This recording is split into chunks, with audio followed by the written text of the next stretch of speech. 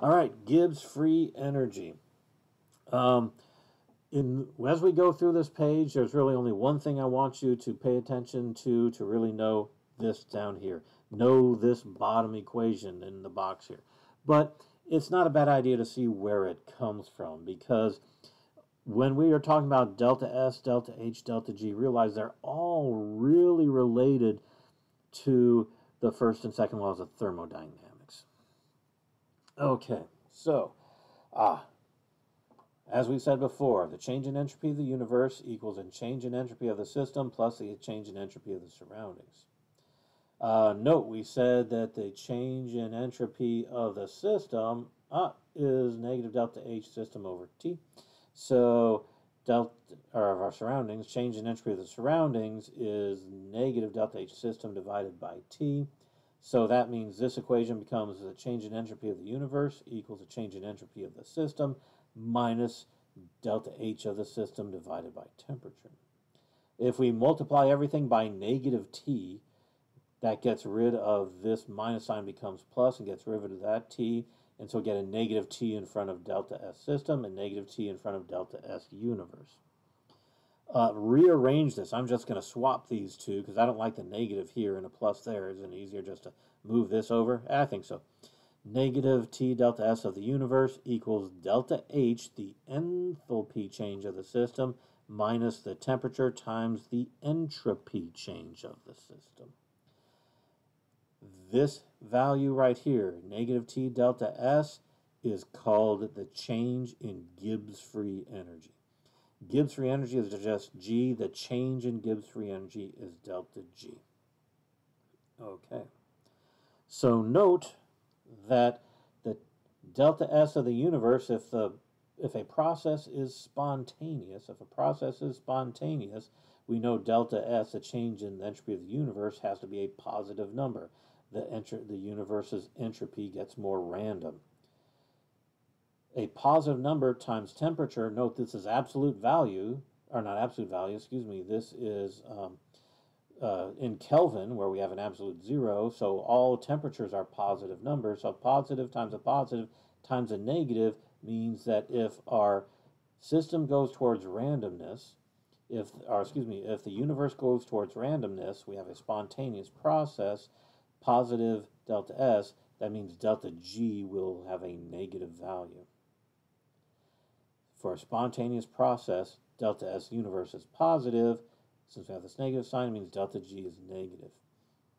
And just putting in, since our negative T delta S universe is delta G, we put at the bottom delta G equals delta H minus T delta S, which means if you want to know if a reaction is going to go or not, if you want to know if a reaction is spontaneous, you need to look at the enthalpy of the reaction, endothermic, exothermic, and the entropy of the reaction, randomness or more towards order, and we have to pay attention to the temperature also.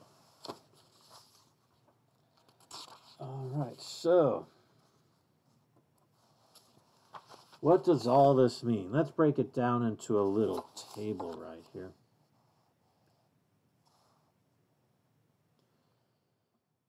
If delta G is negative, if the change in Gibbs free energy is negative, that means our reaction is spontaneous. The reaction goes to the right. Note, in general, that's something we want. We tend to be happy when our reactions actually work, when they actually go to the right. So a spontaneous reaction goes to the right. We like that. If delta G is positive, it means the reaction is not spontaneous. The equilibrium lies to the left. The reaction does not go. That usually makes us sad. Note, if delta H is negative, that means the reaction is exothermic. Heat is given off. And we tend to like exothermic reactions. They tend to work well. If delta H is positive, that means it's an endothermic reaction.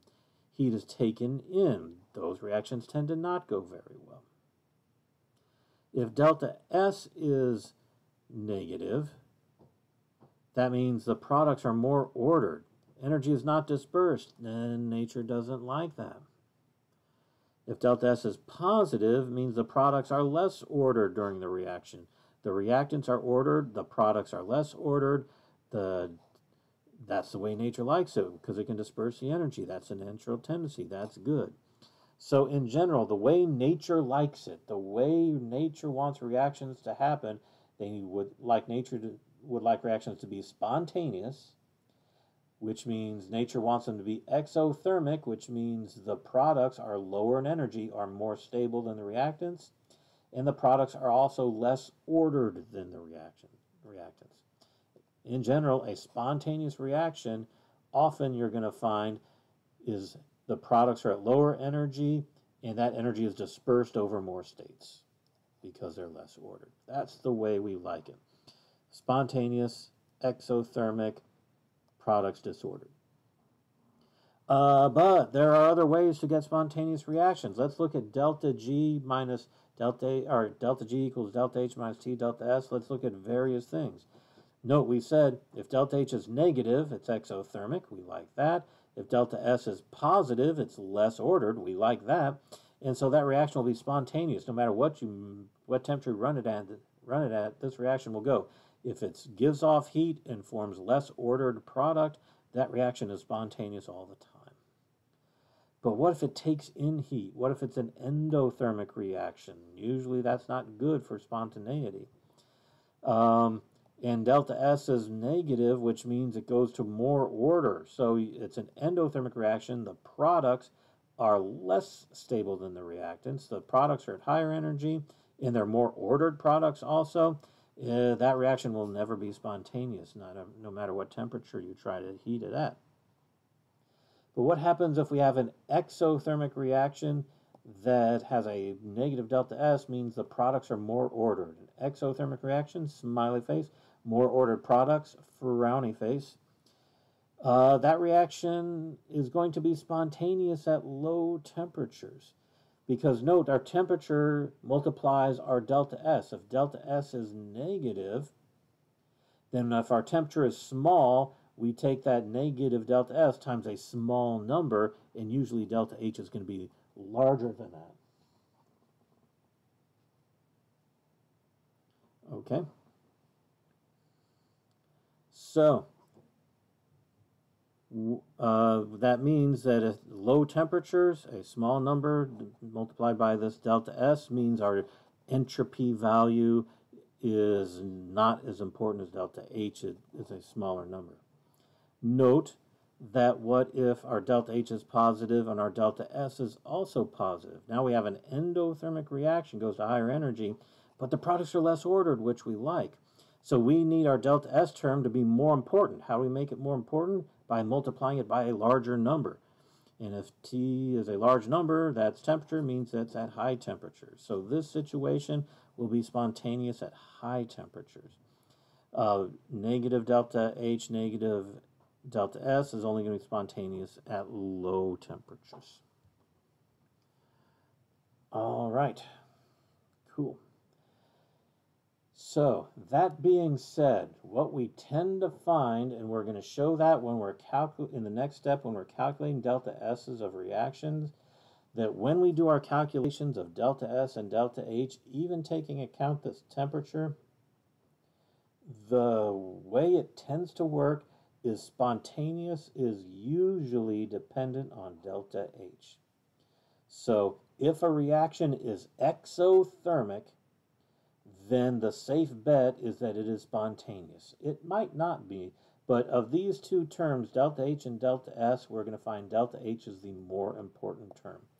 Exothermic reactions tend to be spontaneous. Endothermic reactions tend to not be spontaneous, especially if you're at room temperature. If you're at room temperature, exothermic reactions tend to be spontaneous. Endothermic reactions tend not to be spontaneous. However, if you want to make sure, you want to really know if it's spontaneous or not, you have to look at the T delta S term. You can't just look at delta H. So in our next video, we will start looking at calculating our change in entropy of reactions.